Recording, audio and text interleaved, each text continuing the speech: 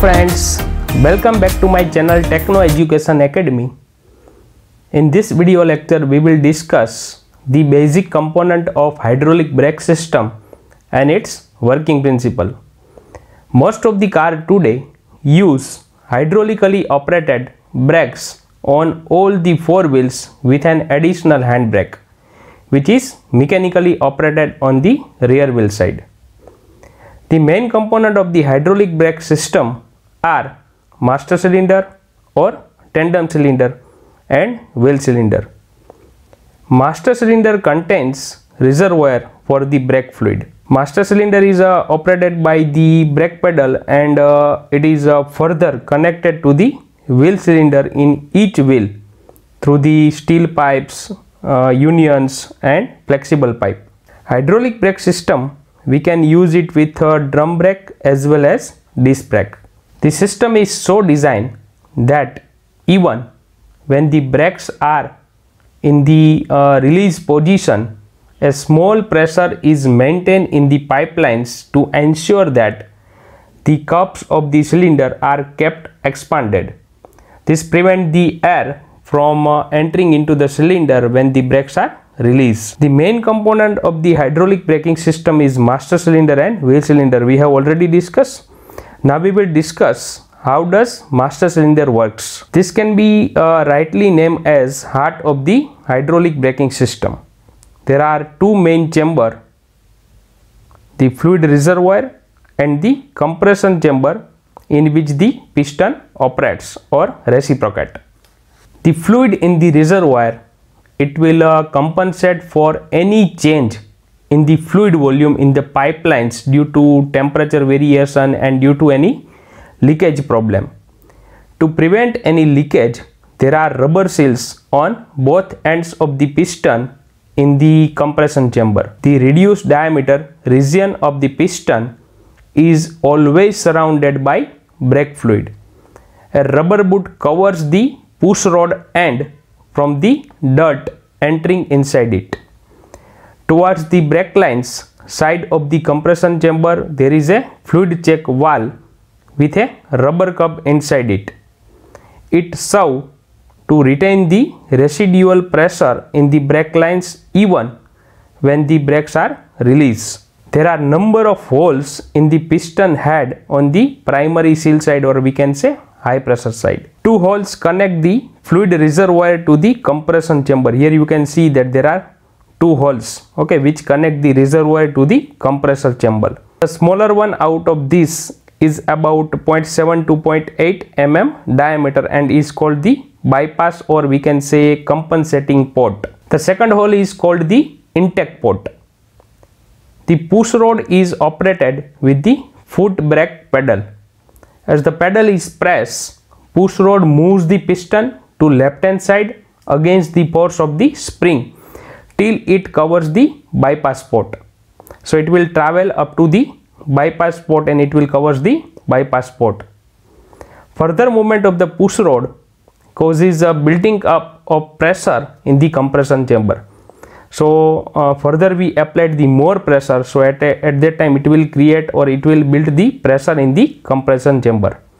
Finally, when sufficient pressure has built up, the inner rubber cup of the fluid check valve is deflected and it forcing the brake fluid under pressure in the lines.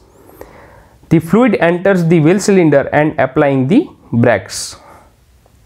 When the brake pedal is released, the spring pressure in the compression chamber moves the piston to the right extreme position. This same force of the spring keeps the fluid check valve pressed on its seat for some time and thereby delay the return of fluid from the lines into the compressor chamber again.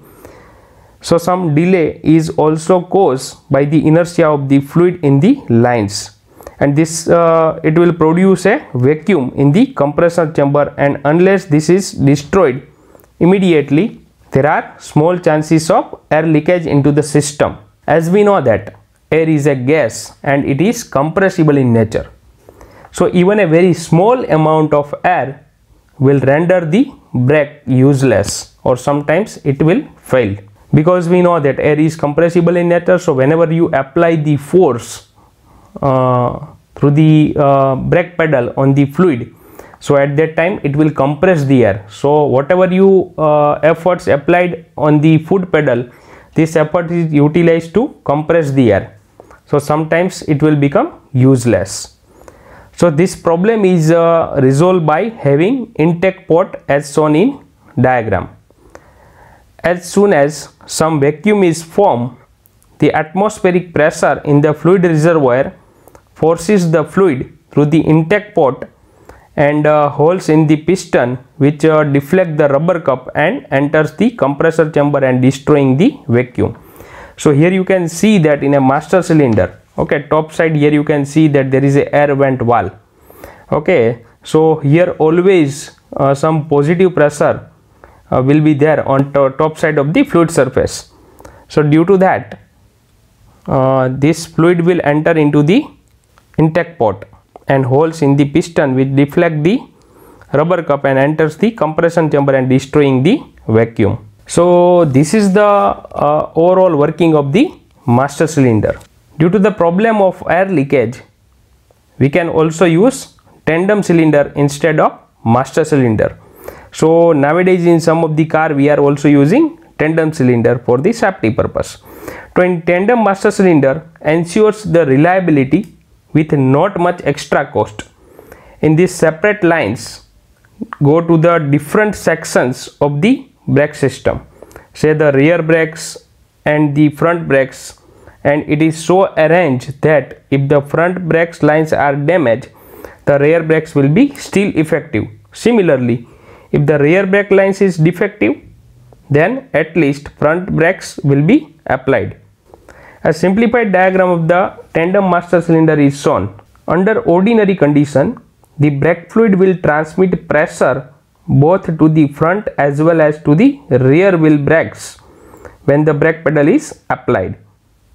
However, when say the front brake lines are damaged, at that time the piston 2 will move till it comes up to the against top 3. However, when say the front brake lines are damaged, at that time the piston 2 will move or travel up to the stop 3. After this pressure will start building up in the space between the piston 1 and 2 and rear brakes will be applied.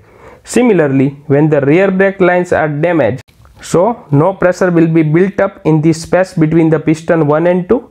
So piston 1 will move freely till it comes up to against the piston 2. Further push at the brake pedal will move both the piston 1 and 2 together, thereby applying the front brakes. Such hydraulic brake system which employ tandem master cylinder to operate to different sections of the vehicle brakes are called split system. So the advantage of the tandem master cylinder, whenever any of the front or rear side brake system will fail due to air leakage or any other problem, so at that time at least one side brake system will work, either front or rear.